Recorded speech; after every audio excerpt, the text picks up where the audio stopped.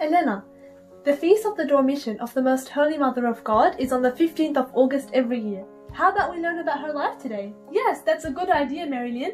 Let's start with her birth and her parents. Okay, let's ask some of our friends about this.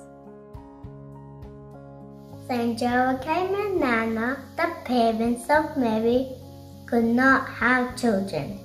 As they got older, they prayed harder to God to give them a child and promised to offer their child to God. The Lord heard their prayers, and Saint Anna gave birth to a beautiful girl. They named her Mary. Amazing! God answered the pure prayers of Saints Joachim and Anna and gave them a holy child. So, how was Mary offered to God by her parents? Let's ask our friends at the St. Nicholas Parish. At the age of 3, Mary was brought into the temple of God to serve the Lord by her parents Saint Joachim and Anna.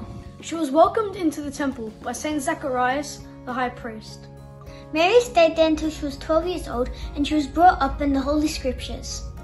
We learn from the child Mary to love God, to keep His word, to pray, and to live according to the Holy Bible. Wow, Mary was so holy even as a young child. So how did she find out she would become the Mother of God? Let's ask our friends from the Saints Michael and Gabriel Parish. Mary was engaged to a pious man named Joseph. The angel Gabriel appeared to her in Nazareth to announce that she would give birth to Jesus Christ, the Son of God, through the Holy Spirit. Mary believed the angel's word and said, "I am the handmaiden of the Lord. Let it be to me according to your word." The Virgin Mary trusted in the Lord and was obedient to Him. So, what did Mary do after the announcement from Saint Gabriel? Let's ask our friends at the St. George Parish. After the Annunciation, Mary went to a city of Judah and entered the house of Zacharias and greeted Elizabeth. When Elizabeth heard her greeting, the babe leaped in her womb, and Elizabeth was filled with the Holy Spirit. Elizabeth was pregnant with St. John the Baptist. That's right. At the visitation, Elizabeth said, "Blessed are you among women, and blessed is the fruit of your womb," which is known as the Magnificat.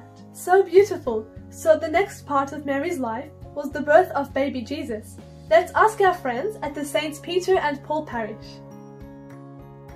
Mary went with Joseph to his town of Bethlehem to register their names in the census. And it was time for Mary to give birth.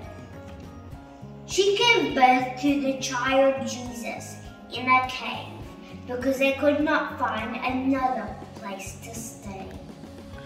Then, 40 days after the birth of Jesus, Joseph and Mary brought him to the temple of Jerusalem to present him to the Lord and to offer a sacrifice of 2 young pigeons.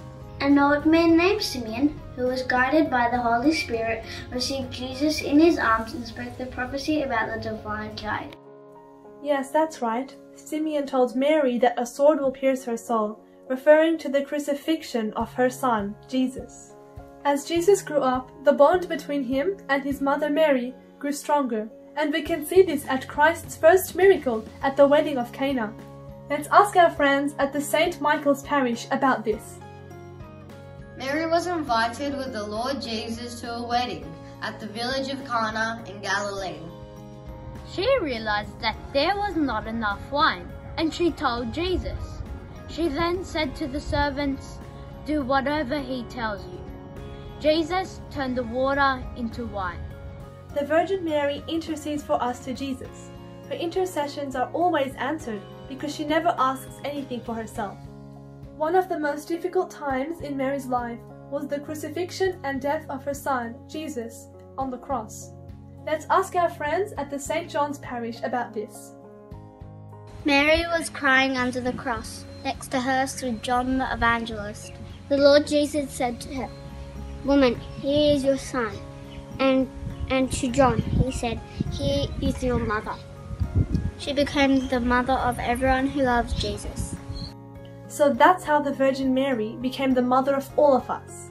She stays with us through prayer. So, what was Mary's life like after Christ died on the cross? Let's ask our friends at the St. Elias Parish.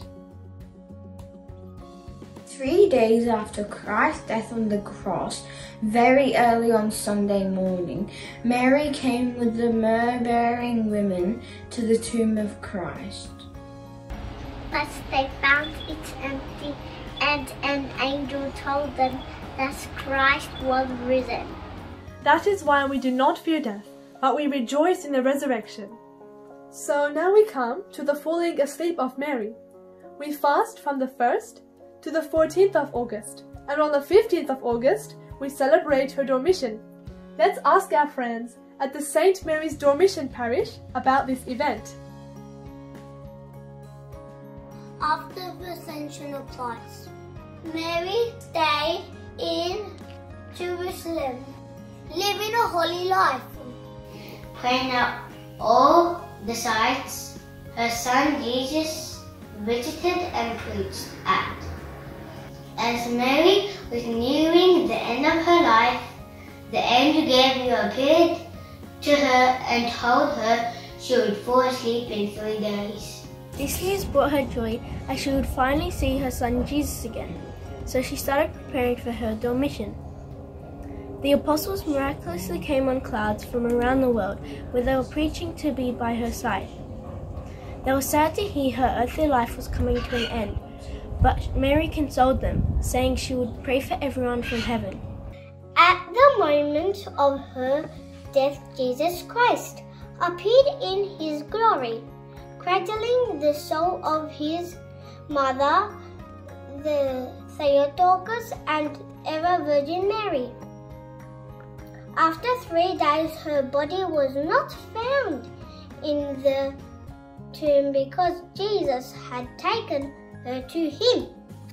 St. Thomas arrived 3 days after the Dormition of the Theotokos, and he was upset, so he asked to go to her tomb and pray to comfort him, and Most Holy Mother of God gave him her belt.